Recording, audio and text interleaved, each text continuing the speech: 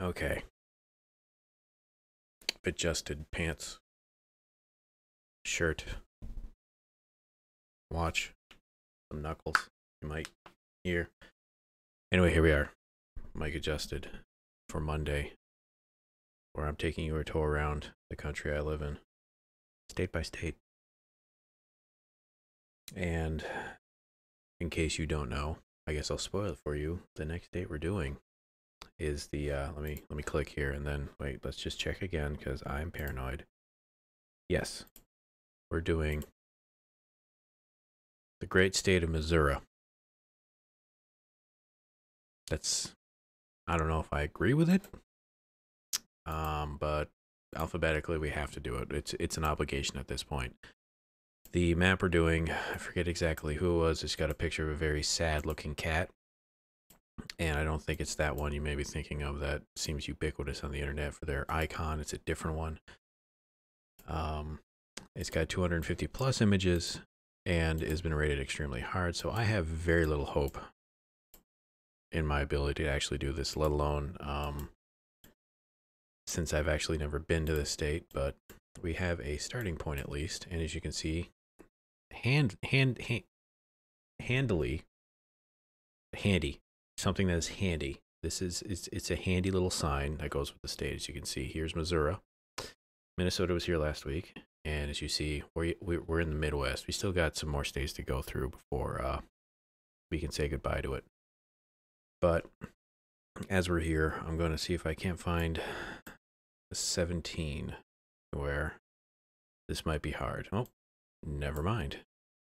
Now the problem is, it looks like 17 is a maybe nope. It's a long goddamn road. As you see, it goes the entire length of the state. It looks like maybe ending here. It looks like it ends there. So we have a start and an end from Lake Ozark all the way down to where was it? Here. So I'm just gonna put us at like here and just kind of click until I actually see something we can go with. And as we tour this strip of land, might as well talk about the state itself. It is the 24th state admitted to the Union on August 10th, 1821 as part of the Missouri Compromise, which also, if you remember, I may have mentioned it with Maine, where the Union admitted both of those states in the Union, but, or maybe it was, they allowed Maine into it, but in order to keep a balance between the slave states and the non-slave states, another state had to be introduced to balance it out so that the North wasn't stronger than the South. So Maine came in as a free state and Missouri was allowed in as a slave state. Its capital is Jefferson City. Largest is Kansas City, which is over here, which kind of part of Kansas. But now we actually have a place we can go from here. So now I have to try to find Roby. So bear with me, please, as I attempt to locate. There's Roby. We're heading north on 17. So it's 12 miles to Roby. Route 32 is that way. So we're very close. Maybe like here. I think I nailed it. Anyway. It is, let's see, largest metro is Greater St. Louis. The 21st largest state by area at just over 180,000 square kilometers, which is 69,000 square miles. Highest elevation is extremely short, at only 1,772 feet, which is Tom's Hawk Mountain. Lowest is the Francis River at the Arkansas border, which is on the south. It's the 18th largest in population, 30th in density, and average median income is 37th with only 53,000. Kind of low. Oh, we were heading south, so obviously we would be there, but I'm dumb. It's let's see. Its nickname is the Show Me State, which is the one I know about. I don't know so much where it came from. I think it just had to do with like prove it to me. in like a visual sense. Apparently, it's called Cave State and Mother of the West, which I can see Mother of the West as a lot of people heading out west would probably first start out going to someplace in Missouri. I forget exactly where it was. Maybe Fort Independence was farther out west, I believe, in Chicago, and so was Chicago, Colorado, along with I think Fort Laramie, which might be Wyoming. But there was a starting point out here that everybody, when they were, doing the Manifest Destiny, which was the feeling that Americans had that we colonized this, we need the rest of this. And kind of the staging point for doing that was, I forget exactly where within Missouri itself, but it was kind of established at that. Like if you ever played the game Oregon Trail, it kind of just starts there. Modata Highway.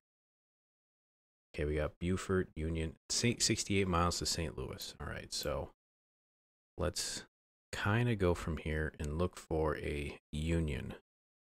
There's Union. So Beaufort is right there. Okay, 8 miles from that. So maybe we're in Leslie. Let's see if I can't maybe get a little closer here to a route sign. Throwing together, that doesn't really help me.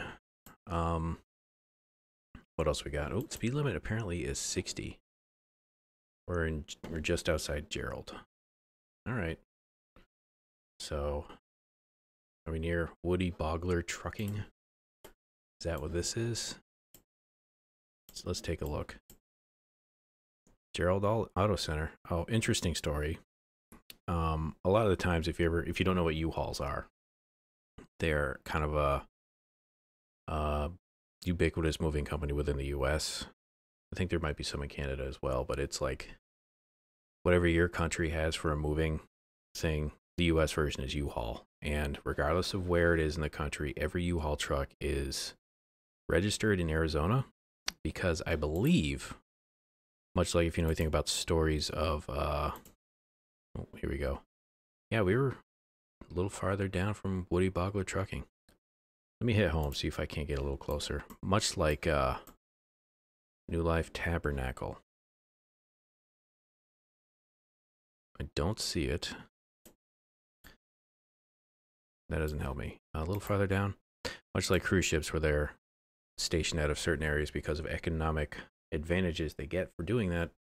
I believe the state of Arizona doesn't have any inspections on the vehicles they need to have. So if they register everything out of Arizona, it covers wherever they are in the country. So they do that to save on paying.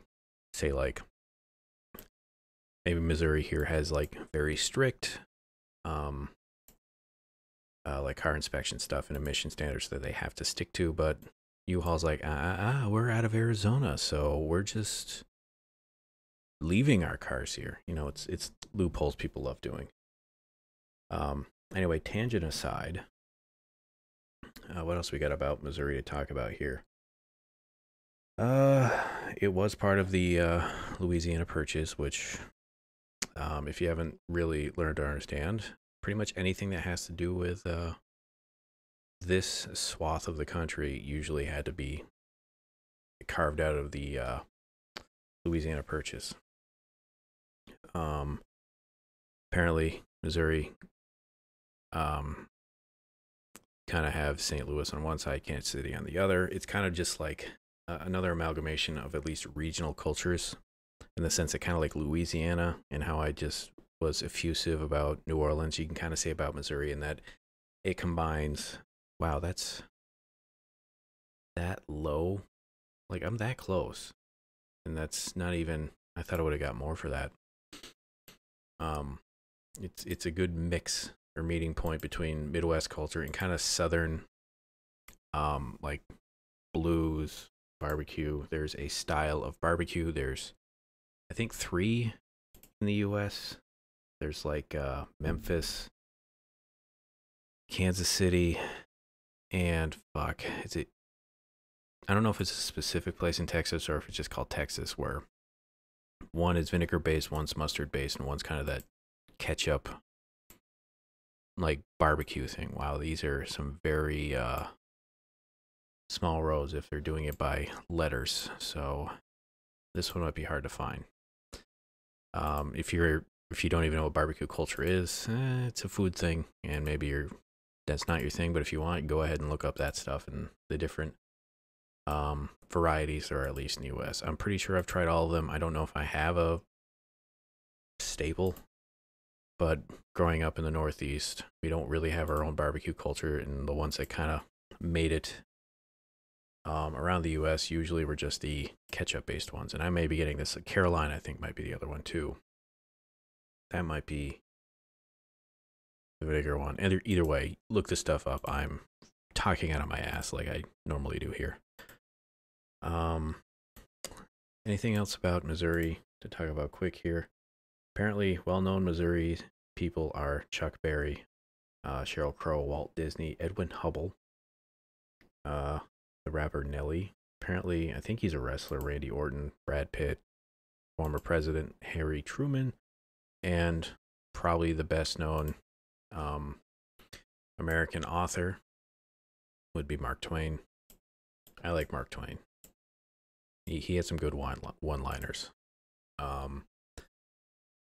Let's see. I think, let's see, what do we got here? The Gateway Arch. Where is the Gateway Arch, actually? Oh, that's the thing in, I believe it's St. Louis, right? Yeah. If you don't know what that is, it's kind of like St. Louis's landmark, going back to the Oregon Trail thing. It's a really long arch in the city. Quickly, anything else? State is named for the Missouri River, which is named after the indigenous Missouri Indians. It's a Siouan language tribe, apparently. And it is said they were called I'm not going to pronounce that, which means those who have dugout canoes, by the Miami and Illinois language speakers, which were, you've got Miami, Ohio, which is thing down here with the Ohio River, and the Illinois, I believe. I don't know if I'm actually going to get a town off of this. I got super lucky that time. This time, not so much, but we persevere. Chris Koster for governor. Did he win? Let's take a look. Let's see if we spoiled it here for governor. Mike Parson is the governor. So Chris, sorry to tell you, whenever this was, what, 2016, I think, maybe this Google Photos. I can't tell. It might have been.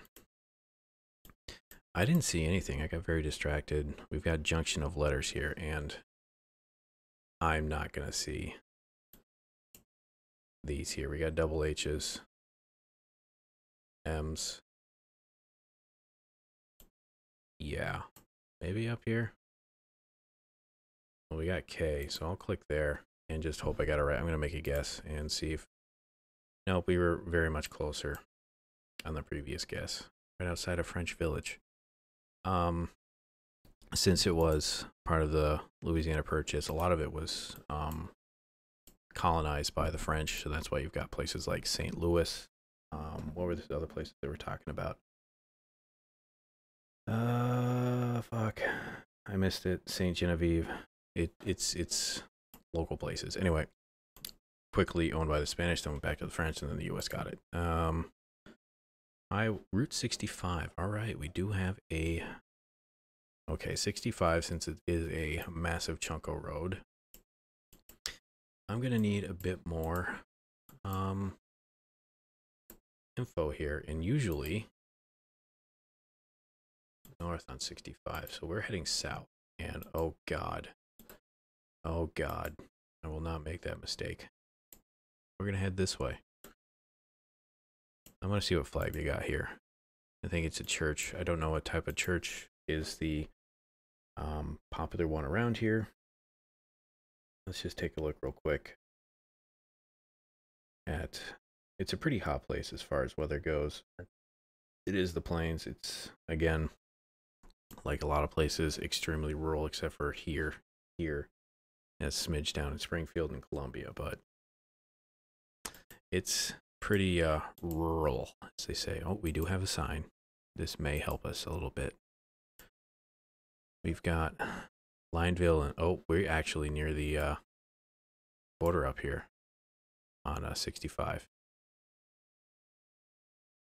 65, right? Where is it? Right here. All right, we've got 5 mil Lineville. You guys really went all out with the name of your town, didn't you? All right, so we're maybe outside Mercer. Let's continue. Maybe I can see. Come on, get out of the screen. Thank you. Taking the regional signage. A lot of churches of Mercer welcome you. So we are actually, yeah, we're pretty close. Do I have anything to add about this place? Apparently it's 58% Protestant. Economy has to do with agriculture. Yeah, it's farmland. You've got energy, blah, blah, blah. A lot of stuff, again, off Wikipedia here. Anything real interesting to quickly look at here? Oh, what is this? Map depicting school sizes by total awarded degrees. That's something out of my mind field this early. Let's see, we got music. Interesting stuff here. You got Chuck Berry again, Tina Turner, Michael McDonald of the Doobie Brothers, Nelly, Chingy, and Akon, all part of St. Louis. Country singers. I've not heard of any of these people. New Franklin native Sarah Evans, Cantwell native Fairland Husky, Porter Wagner, Tyler Farr, Leroy Van Dyke. Sports teams, it's all Kansas City. And I think they're actually, well, you got St. Louis and Kansas City. You got the Royals, Kansas City Royals for baseball. You got the Cardinals in St. Louis. No more football teams because the Rams started in St. Louis, went to LA, came back to St. Louis. Now we're back in LA. It's a weird thing. Kansas City Chiefs, that's another one. Basketball. Is there a basketball? No. Look, you just got the NHL. You got the St. Louis Blues is the other one. Oh, we were pretty close. We got the Mercer Assembly of God. Lots of Jesus in the Midwest. Actually, we've beaten the average score for this map, so lucky me. Apparently, it's also a tidbit for this. Tied for the state with the most states that border it at, I believe it's 6. 1, 2, 3, 4, 5, 6, 7. 1, 2, 3, 4, 5, 6, 7, 8. Tennessee is also tied for them with having that most bordered. Fascinating stuff, I know. That's what you come here for. I believe these are cotton fields. I've not actually seen a cotton field in person, but this appears to be so. We have another very small town, it looks like, here with New Madrid and LaForge. Yeah, I'm not gonna find those here. I need a, oh, we do have root signs here. This will help. 61 and 62. All right. We've got 67, 63, 62. So we're down here in like the little dangly bit. I don't know why there's a dangly bit here, but not like I did with that Minnesota point. 61 and 62. So okay, here we are. New Madrid. Oh, we are actually right over here, huh? Okay, let's go back real quick. I want to see this sign. It looks like it got hit by either snow or a truck or something. 2 miles to New Madrid. New Madrid seismic zone. Interesting. I think there used to be a very defunct old fault line within the Kiwani, or within the middle of the country, and has been long since dead compared to other fault lines in the U.S., and that's mainly on the West Coast. I'm going to click on that once I find exactly where we are. Okay, Kiwani is a mile that way. LaForge and New Madrid. Come on. Brain work. We're on 61, so we're down here. But we're a mile to Kiwani, so we're like here then, aren't we? Because New Madrid will be down this way. But LaForge, where's LaForge? Come on, idiot. You gotta triangulate here. I don't see it.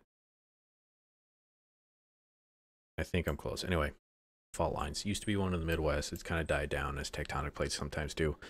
The big one now is out here on the San Andreas fault line, I believe. Here maybe? Or is it in closer here? Anyway, it's with the North American plate up against the Pacific plate, and there's the whole ring of fire thing where this plate is going over this plate, and I believe it's going underneath this one, so there's huge trenches out here. But a long time ago there used to be, and a long time ago, that's a very subjective term, but you're better off looking at like geology and seismology history of the US if that's a thing for you. Yeah, here we are. We made it to the end of the states here. Let me hit the button because I think I nailed it. I got pretty close. Cool.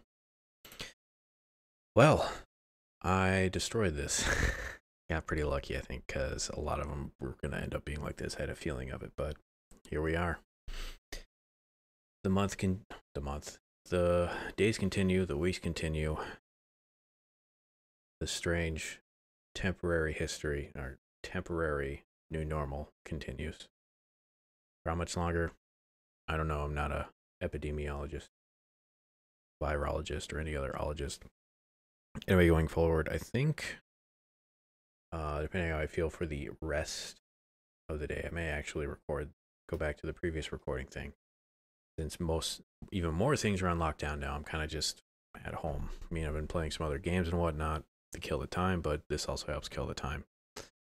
All I know, that your Monday's done. Again, thank you all for watching. If you liked any of this, or had any other comments, questions, concerns, complaints, suggestions, corrections, tips, thoughts, whatever you want, go ahead and put them in the comments below. I will read them and get back to you. Go enjoy your Monday. Be smart. And we'll see you here back on Wednesday for another round of Guessing Geography with me. See you later.